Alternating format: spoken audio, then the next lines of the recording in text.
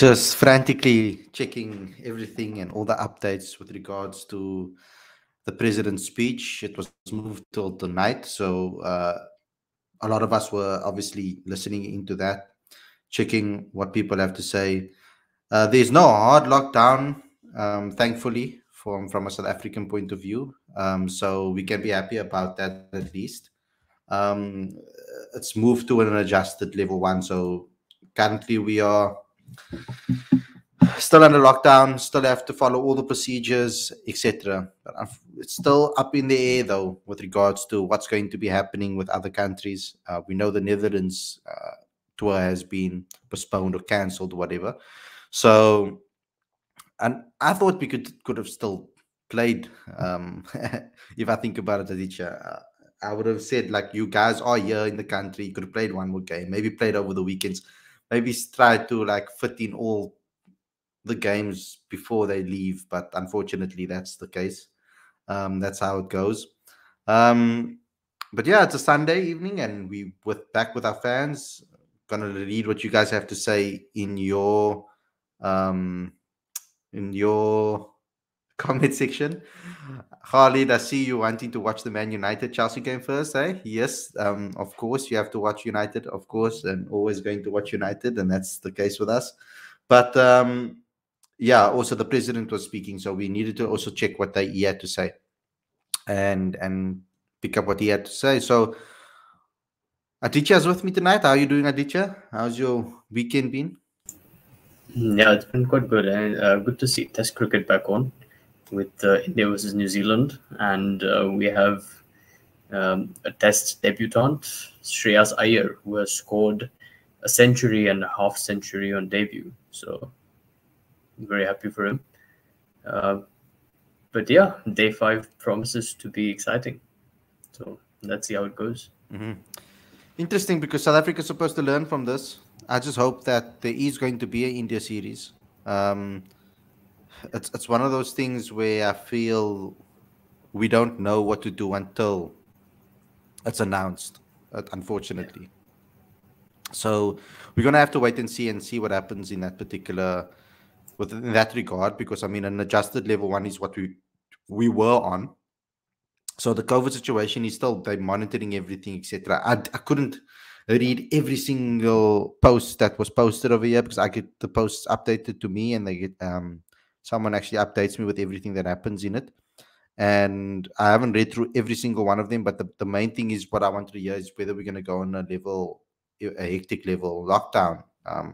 So happy that we are not there.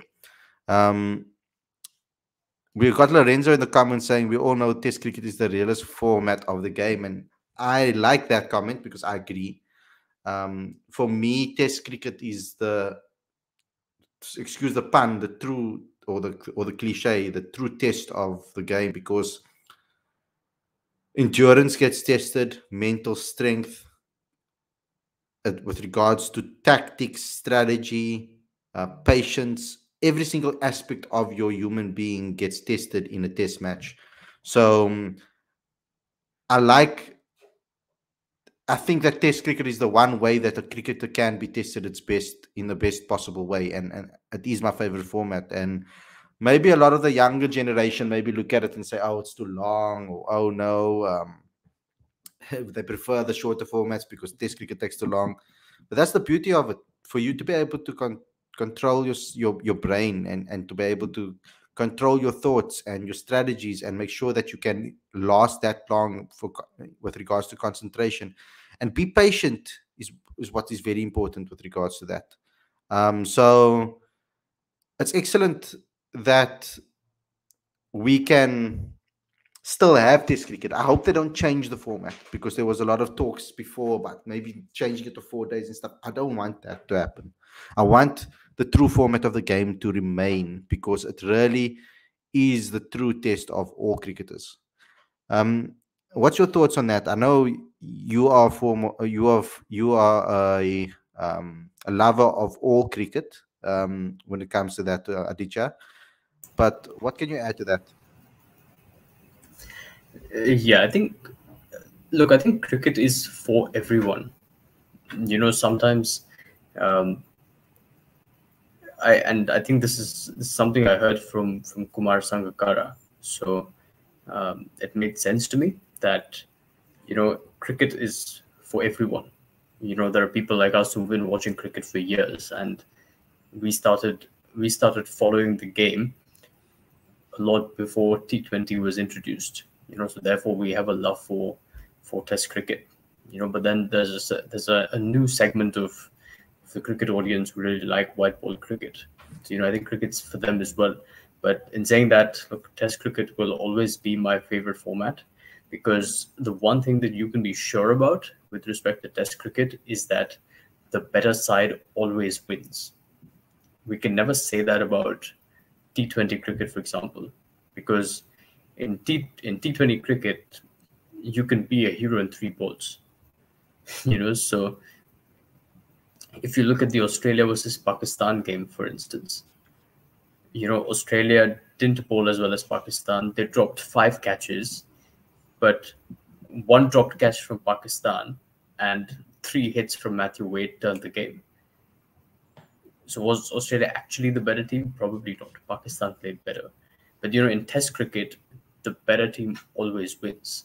And as you said about patience and, managing the mind, and, it's a test of endurance, all of those things. I agree with all of that. Yeah. There is a comment over here for you, Aditya, that I'm seeing. It's particularly staying on India. Who do you drop for Kohli? That's the $1 million question, eh? Been thinking about that a lot myself. It's very hard to drop Shreyas Iyer now, given that he scored 105 in the first innings and 60 odd in the second innings. It's very hard to drop him. Some say that the obvious choice is going to be Ajinkya Rahane, but then I also don't know how you can drop your vice captain. I know he's had a lean run of late, and he hasn't been at his best for a really long time. But you know what? I think what I would do is I would probably drop Cheteshwar Pujara. I think that's what I would do. I drop Cheteshwar Pujara, have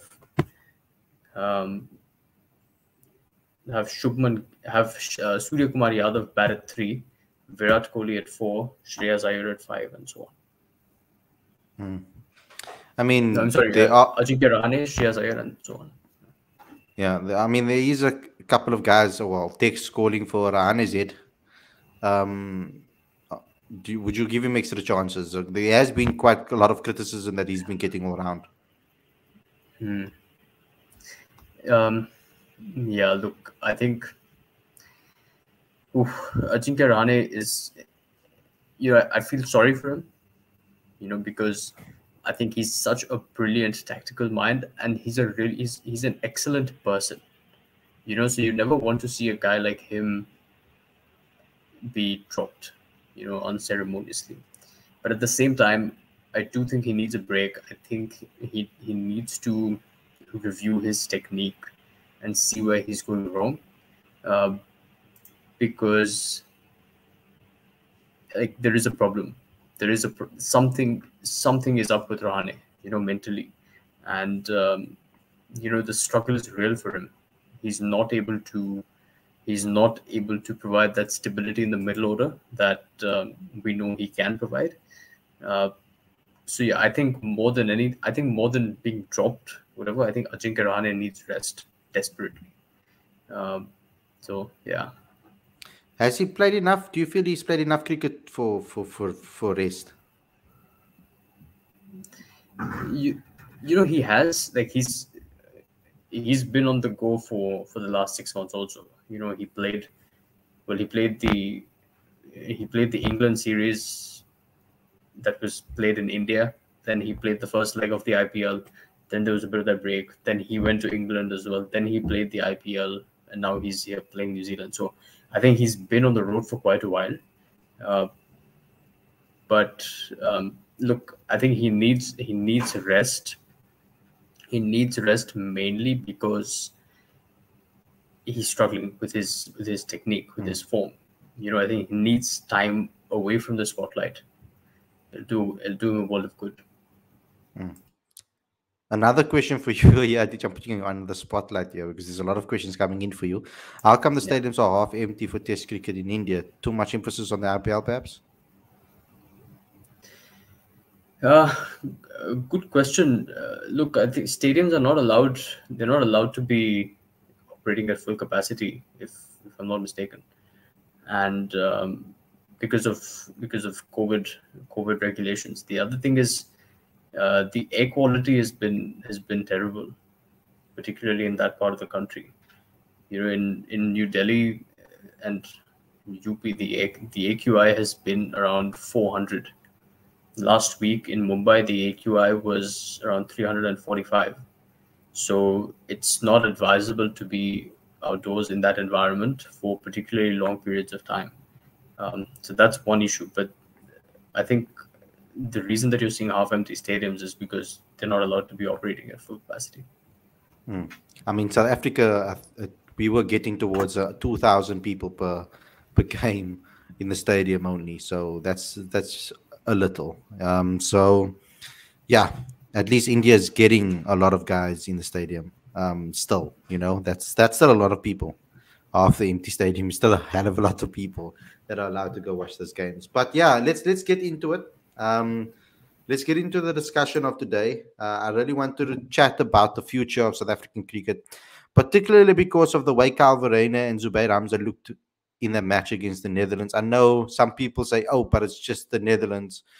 I don't like to use that because I like to see our players adapt to certain situations and conditions, etc., and what they do. And I think that what Zubayr Hamza and Verreynne did together in this particular format was excellent to see.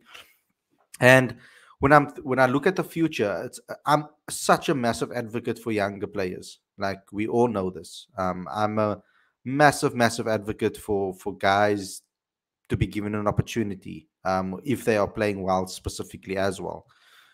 So I hope that South Africa persists with Carl and I was going to say an Aditya now with Carl and Hamza in the middle order, and hope that they can take their partnership further and grow that partnership because I mean what they've done in domestic cricket uh, as a captain and vice captaincy pair, they're really going to be able to learn from each other for the future.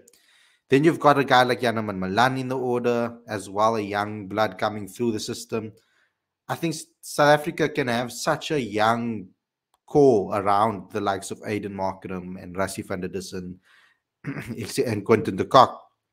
And a good young core around them will be perfect because I think that this team will play with freedom. And it's very good that we have these guys in the setup. And I think they should prolong with these guys. And I would like to see some guys get given opportunities now leading up. It's such a pity that this Netherlands series was called off because now we've been robbed from an opportunity to maybe see Ryan Rickelton play. Every single time he's been unlucky this year. He's been in such great form domestically, and then he gets robbed of from an opportunity to play. And it's it's so sad to see because he's such an amazing talent. And I would like to actually see him to see what him and Quentin de Kock could do at the top of the order. That would be such a devastating opening pair, an opening partnership. So yeah, it's something that we have to live with currently. And others hope that things can remain in check and that South Africa don't be can get themselves out of this at that what COVID situation that we're in at the moment, that we can keep it under control, that we can do the research that's needed so that we can eradicate this and prevent the virus from spreading. Please, people in South Africa, please get vaccinated. It's something that I feel you need to do if you want to still live a normal life in society going forward. So I hope you guys do that so that we can get cricket back, we can get sports back, and we can get back into stadiums again and follow the rest of the world with regards to that. When you're looking at South Africa's team right now, there's a lot of space for experiments, Aditya. There's a lot of room for experimental uh, selection. I think that I wasn't a big fan of us selecting so many older guys when there are younger guys doing as well or better than these players in the domestic system in South Africa?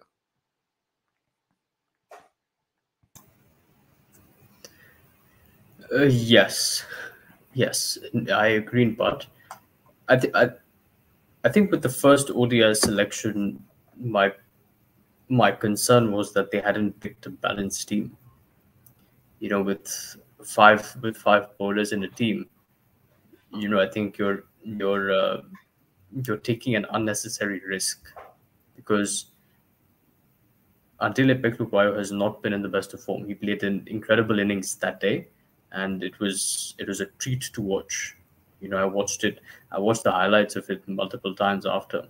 He was seriously good. Um, he was seriously good. Um, but with his bowling, it still remains to be seen whether he's confident. Um, that so if he's not that confident and you still need 10 overs from him, then I think that's unfair to the team and it's unfair to Andile. But at the same time, the onus is on the team management to make sure that even in Loki's series against the Netherlands, um, it's their responsibility to ensure that they put out a balanced team, even if they don't have their first choice players. You can't expect Keshav Maharaj uh, to make these. Uh, you can't expect him to have these brainwaves all the time, and rescue the team with his captaincy. So you do have to give him more options. Playing five bowlers is simply not good enough. So I think that was my main concern with the team. But other than that, it was an opportunity to play younger players like Verreynne and Zubayr Hamza, and both were excellent. But what I really like most about both of them is that they have solid red ball foundation. Which allows them to recognize their games in white ball cricket even better. And we've talked about this extensively with other players, all of whom confirm that playing red ball cricket helps their white ball games. So I think that's what I like most about Verreynne and Zubair Hamza, and I'm sure that it will continue to hold them in good stead. And Vernon knows this is like our favorite conversation right now that we're having. Before we welcome to the show, Vernon. Also, and I want to ask you. I don't know if you watched the president's speech. Is there anything that you took out of there, or if you haven't, then it's okay. I've already updated some of the guys. But is there anything that you took out there that you can maybe tell the fans? Yeah, Otherwise, you can go. Otherwise, you can no, go straight into in this discussion. I missed the speech. I just saw a quick summary that it seems like basically nothing has really changed. He just wants everybody to get vaccinated, but it doesn't seem like anything really has drastically changed from what it was before he spoke today. So I don't think we have to look at it too much. Hopefully, it stays that way going into December. It would be sad if we don't get the series against India.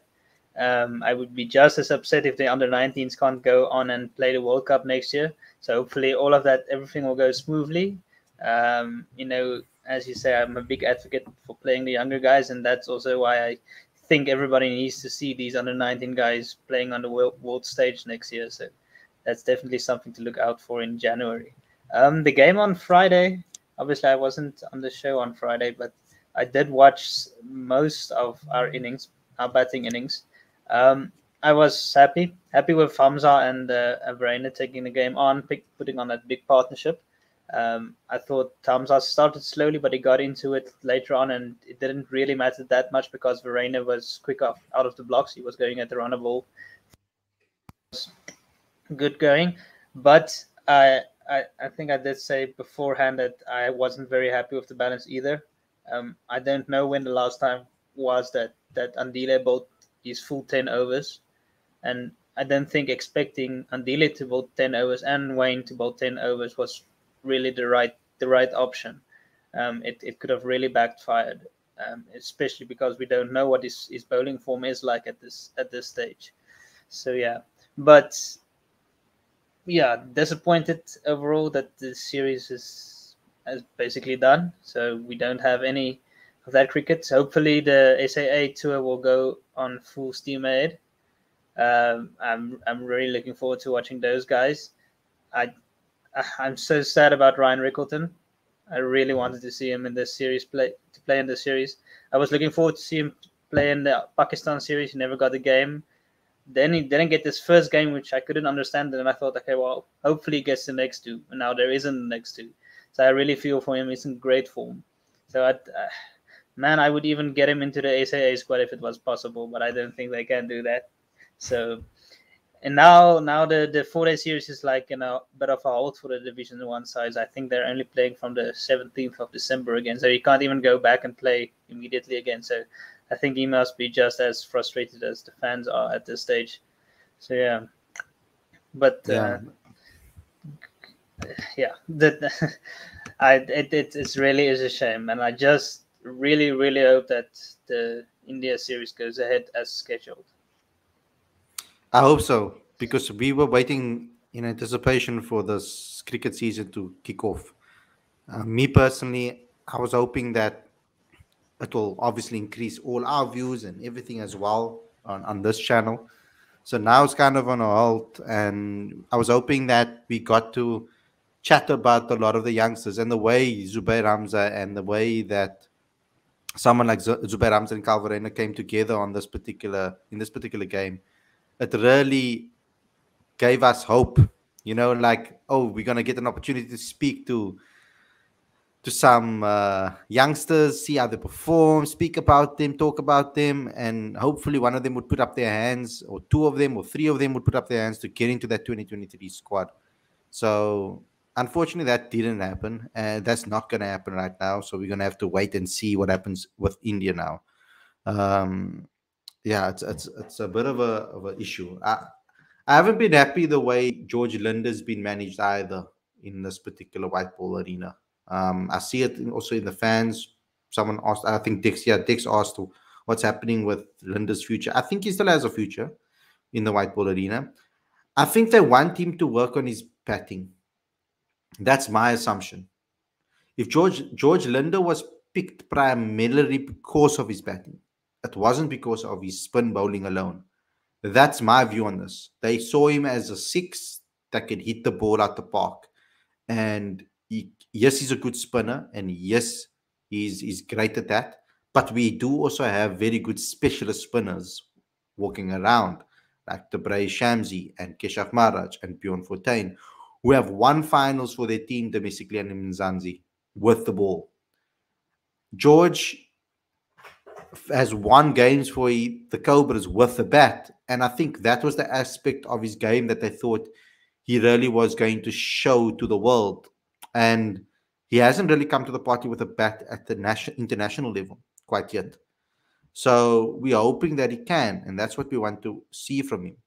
So when you're playing for India and you're playing in India, he needs to be in that squad and be utilized. But he needs to work on his batting. Didn't he take 5-4 against Pakistan in the Test series in Pakistan? Yeah, Test series, yes. Yeah. So he's he's a quality bowler. There's no doubt about that. And generally we've seen Keshav make that switch from being a red ball specialist for years to then making it into the white ball arena. So yeah, I mean the quality is definitely there. No doubt about it. Yeah. But if I'm talking for our selectors, etc., I remember the buzz around George before he got selected. I remember the press conferences before he got selected too.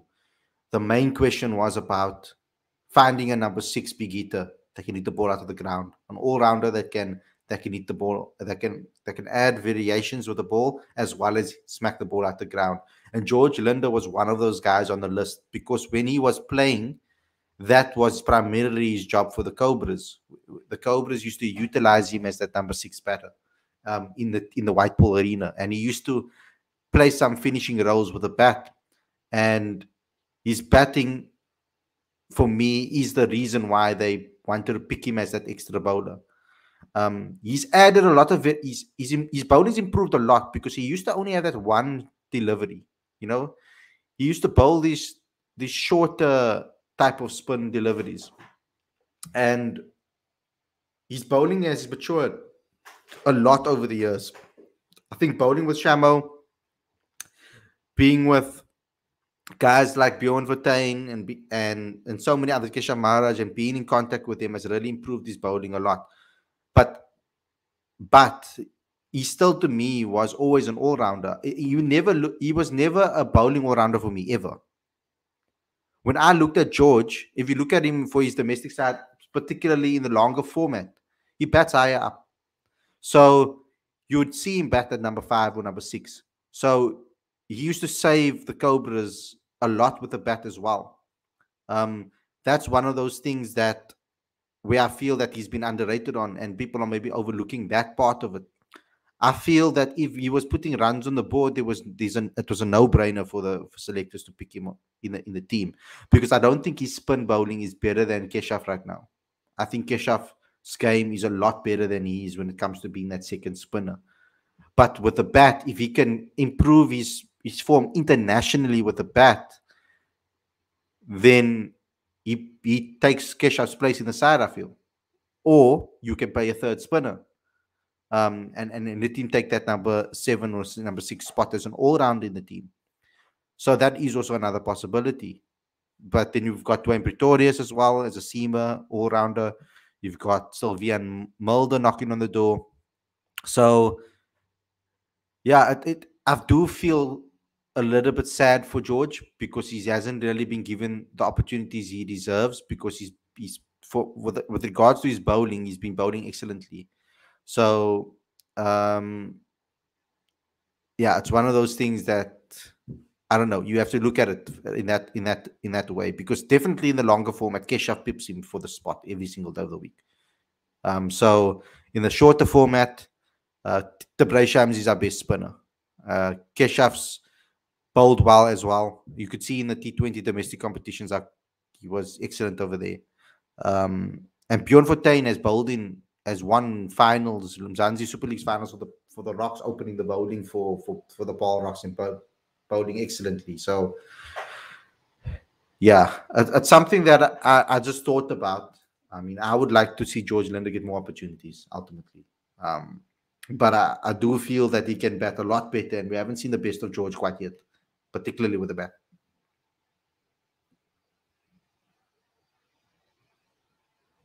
Anyone can go. Go for it, Bwana.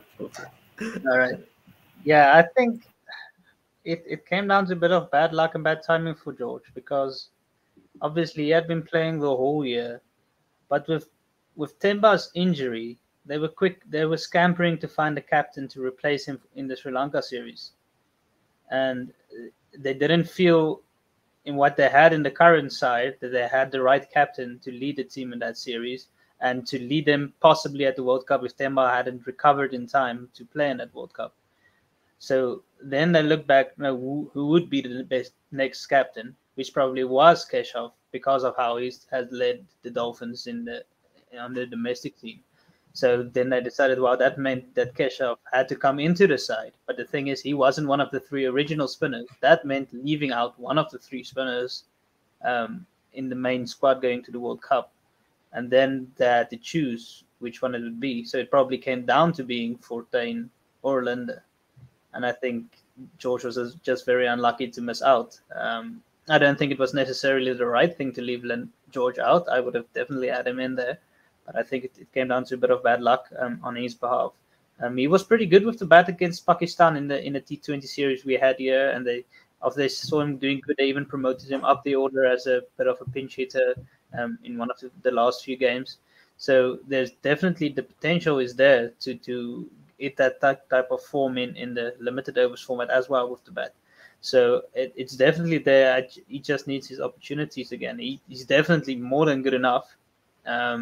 You saw that 50 he made now in the SAA game against India. He looked very well set. No real troubles until that delivery he got out on. So yeah, I think it was just a bit bad luck. I really felt for him. I also thought it was unfair, having played the whole year, then suddenly not playing. So yeah, it's not great. Keshav is a great bowler. I do feel that George can bring more in terms of balance. If he does bring more of the bat, then he would bring more than Keshav does.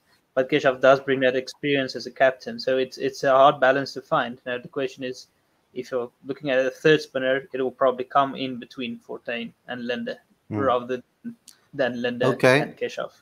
So can I throw another spanner into the works over here? Because when you look at it, when I look at the team makeup, I don't look at it as Bjorn Fortuin that kept him out of the team. I look at it as Verreynne Mulder kept him out of the team. Because was it necessary for us to have a second seam all-rounder that hasn't really played much T20 cricket? Was it necessary for that? Because Verreynne didn't, as a backup for Dwayne Pretorius, was it really that necessary? In the UAE. I actually think in the UAE it was the right call to not go with the extra spinner. As you probably saw throughout the tournament, the pace bowlers were more effective than the spinners generally. That the spinners kept the economy rate down, but they didn't pick up a lot of wickets. It was mostly the pace bowlers and the seaming all-rounders that took the wickets throughout, and which was the case in last year's IPL as well. So I don't think that was the wrong call, only going in with 3 spinners and having the backup seaming all-rounder in Mulder. But not that Mulder is really at that place yet where I would say I would definitely put him in the first 11 in a T20 squad yet. I don't think we really have that guy to back up Pretorius at this stage. I don't think Mulder or Pechlukayo is on the place to really replace him at this stage. So if Pretorius gets injured, it'll be interesting to see who will play. If it will be Mulder, if it will be Andile. Probably Mulder at this stage, having been sort of picked ahead of Andile in the World Cup squad, in the main squad. And he did decently against Ireland with the bat. He made that 30 odd, which was pretty good, but it's not a lot to go by. But I haven't really seen Mulder as a T20 player. He doesn't really have that real destructive game at this stage with the bat. We need an explosive batting seam bowling all-rounder. Maybe it's Delano Potgieter, maybe it is. There's a few guys that you might say could be there, but in terms of not picking George, yeah, it's a tough one. He could have easily been picked ahead of Mulder in the main squad, but I don't think that the conditions were necessarily that conducive to spin it. I would say we would have played 3 spinners like we did in Sri Lanka or the West Indies. Yeah. I mean, I'm just looking at it from the amount of games that Verreynne played. You know, it was quite a shock for me to see Verreynne Mulder brought back into the T20 side when he hasn't really played much T20 cricket.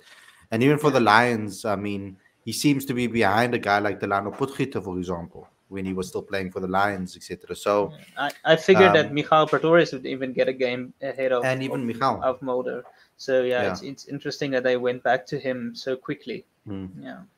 Yeah. So that was just something that I wanted to add in, because the easy choice would be to go straight for it's Bjorn Fortuin, because they're both left arm spinners.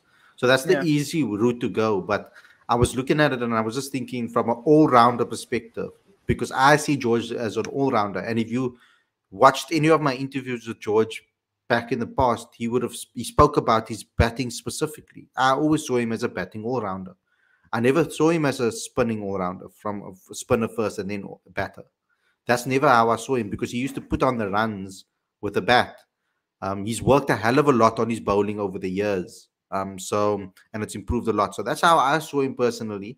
But I don't know, maybe some other people see it that other way. And maybe because of his performances for the national side with the ball, people automatically will fall into that pocket and say, you know, he's a bowling all-rounder. We see a lot of players that are all-rounders in domestic cricket. Like Verreynne Mulder is another one. A lot of people will say he's a bowling all-rounder because he bowls well for the Proteas. But Verreine's always been a top-order batter. Throughout his career as a schoolboy, right through domestic cricket, he's always been in the middle top order. So his batting was always the thing that stood out to me. The same with a guy like Bryce Parsons. Bryce is taking wickets at the moment, but he's a top order batter. He's always been a top order batter for me. Number 3 is his batting position. I've watched him score hundreds before in schoolboy cricket, 80s, hundreds, with top of the order, batting number 3. But all the attention is on his bowling right now because it seems to me that these guys are getting more luck in the bowling department than the batting department. So it's crazy to think of it in that way. And to think that so many people can get confused because of the international. Maybe it's easier to bowl in international cricket than bat, Verreynne. Maybe. It's a tough one to call. But it's strange because it happens that some people start out as a batsman who can bowl a little bit and end up being a bowler who can bat a little bit, or vice versa. So you have Steve Smith, who started as a leg spinner who could bat a little bit, who now only bats really.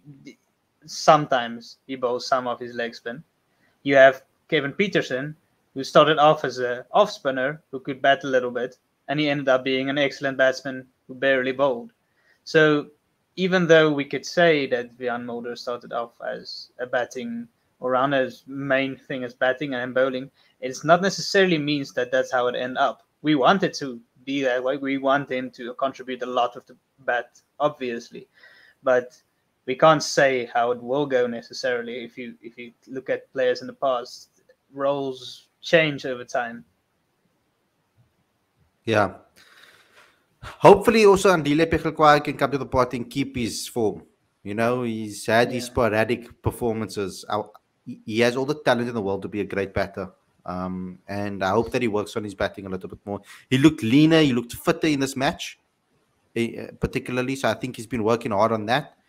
And all the best to him in the future as well, because we really need our all-rounders to perform. I want all players to be in form. That's what I want. I hope that we have a whole group of players that are just playing excellently that we can pick from. So I hope that good to have competition. It's always good to have competition. So hopefully, I would love Andile to get into batting and bowling form. It has been a struggle over the last few years. And I have said personally that I think he should go to the domestic scene and really find his form again. But it's good. It's great to see his quick fire. What was it, 48 or something at the 200 strike rate? It was great to see. Even if he got a few easy deliveries to put away, he still had to put it away. So that was good to see. Good to see him striking the ball cleanly. I would have loved to see how his bowling went. So it's a shame that we only got one off. And then because I was driving through Pretoria on Friday, and it was bucketing down, and I knew they weren't going to finish that game. It was definitely not going to happen. So it's a shame, but I didn't expect like the whole series to end there because I was driving. I wasn't really caught up on everything, and by the time I got to where I was going, the whole series was almost called off, and then obviously it was later in the weekend. So that was really disappointing. One moment I think, okay, yeah, we did well at the end with our batting. Let's see how this goes. Let's see how this impacts the rest of the series. Oh wait, there is no rest of the series. Yeah. I would like to get your comments on the main topic over here that we have as the headline. I know it's maybe we've seen too little of them as a pair, but could you see a South African ODI team built around the likes of Carl, Verreynne, and Zubayr Hamza? They looked like they were in sync 100% in this particular match. I know it's against the Netherlands, but it seems like they understand each other. It's the way they scored their runs, not the fact that they did just score runs. Yeah, they looked good, but the thing is they're probably going to have to wait their turn because obviously nobody's going to replace Rassie at this time. Nobody's probably going to replace Miller at this time, especially the role he plays. Neither of those two really would fill the type of role Miller plays, the destructive type at the end. Probably, I would say Markram as well, but Markram still needs to get that ODI form. So maybe one of them can sneak Markram out if he doesn't start to deliver in that format. So that maybe that's a possibility. One of them can sneak in. It'll be hard to displace some players. If Temba is obviously the captain as well, we have Quinny at the top with hopefully Janneman. Janneman should be his opening partner from now on in ODI. So that's two spots sealed. Then you have Temba at 3, Rassie 4, Miller 5. So there's not a lot of room there Maybe you can sneak in Verreynne at 6 and then an all-rounder in the bowlers. But at this stage, you probably won't see both of them playing. I mean, I would love to see Ryan Rickleton in that team, but sometimes you just have to wait your turn, unfortunately. If it so happens that one of those guys go on a really bad run of form and get dropped, then you have to be ready to get in and take that opportunity and make sure you're there fighting for it. Because if you can come in for a guy who's badly out of form, let's say Rassie goes totally out of form, he fails in 3 consecutive series, and they say, okay, sorry, Rassie, we're going to set you out. We're going to give Kyle a chance. We're going to give Hamza a chance. Then they need to really make sure they stamp their authority in that series against a stronger team than the Netherlands. Make sure that everybody sits up and take notice. Give 3 back-to-back performances. Say, I am undroppable now. And that's how you get your foot in the door. So right now, probably not. Probably it's going to be tough to get into that side just based on this performance or form. It's going to be tough to sneak any of those main guys out. So the next ODI series will be against India. Fingers crossed nothing happens that prevents that. But so you'll probably see a similar squad to what we had in the T20s, except with Malan hopefully opening with Quinny and the team basically as said now. So then Kyle would hopefully now probably be the backup wicketkeeper. I think he's definitely ahead of Klaasen at this stage, so he has that going for him. So he should be the backup for Quinny in terms of keeping. And then Hamza will be around. He just has to keep delivering on the domestic scene. Ryan Rickleton, same. There's not really much more he can do than just doing what he does now. It's unfortunate that he hasn't had that opportunity yet. I would have definitely picked him in that first game. Maybe he would have scored runs as well coming in at the first game. He could have, in my opinion, I would have definitely played him ahead of Hendricks. I don't think we're learning anything from playing Hendricks in ODIs at this stage. I really don't, because I don't see him being picked in the first 11 in ODIs. And if we don't see that, why are we still hanging around with him at this stage? Because he's almost in a similar boat to what Markram is in ODIs, except he's got about 5 years on Markram. He's 5 years older. He doesn't have a great strike rate. So I don't see the point of playing Hendricks when you could have given an opportunity to Ryan Rickleton. Nothing against Hendricks. I don't have a problem, but I mean, he's a good batsman, but it just doesn't seem like it would make sense if you're looking at who would be our backup going into the 2023 World Cup. In my mind, it would rather be Ryan Rickleton than it would be Reece Hendricks. Yeah, for me, if you have an experienced guy, I have no problem with them picking experienced guys, particularly with like Rassie van der Dussen, who's like insane in ODI cricket. Yeah. They can't drop a guy like him. But if you want a backup, I'd rather go with a youngster. So say now, for example, 2 averages are similar in domestic cricket. I'll rather pick the younger guy than the older guy, purely because of the experience that the younger guy will get out of this information. And if he gets an opportunity to play, a 5 or 10 from a youngster is more valuable than a 5 or 10 from a guy that's already past his 30s. I just think that the younger guy will learn a lot more from that same situation, from the failure. Because, I mean, it's you're bound to fail. Not everybody's going to be like Rassie and score consecutive runs every single game that he plays. So you're bound to fail as a batter, and I think that a younger guy will get more out of the failure than a more experienced guy. Yeah, I used Rassie as an example, but I don't think he would actually. I don't actually think he would go to 3 consecutive series without scoring. Not for 1 second. Not with the way he's playing. Quinny might.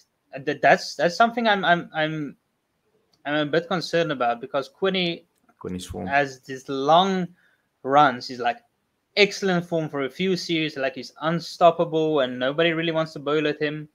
And then the next moment he's out of form, and then he's out of form for a long time. So it's a tough one. So I hope going into the next year's World Cup, he has to perform. We can't have Quinny going to every World Cup and not performing, because that's what's happened now since at least the 2015 World Cup. he hasn't performed in any big stage event, and we really need him to.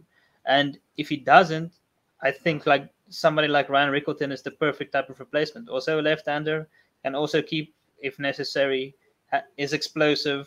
So he is not beyond being dropped, in my opinion. No matter how good he is, no matter how we know he can perform, it's one thing knowing how he can perform, it's another thing actually performing when it matters.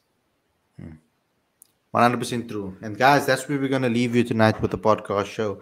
Hope you guys enjoyed this episode. Thanks a lot, Verreynne, for coming on. I teach had to run off. It's also very late for him over there. So thanks a lot, Aticha, as well, for coming on, and for all of you guys joining us in the comment section. Don't forget to subscribe to Cricket Fanatics Magazine monthly. The link is in the description. Also, don't forget to subscribe to this channel and click that notification bell for all future videos as well. You obviously know that the Sunday podcast is every single evening on a Sunday evening at 8, between 8 and 8:30. We have starts between those two. It's either 8 or 8:30 that will start. So stay tuned for that. And we will be back again tomorrow with another daily show. So looking forward to hearing from you guys again tomorrow. We'll see you very soon. Take care, everyone, and have a blessed week.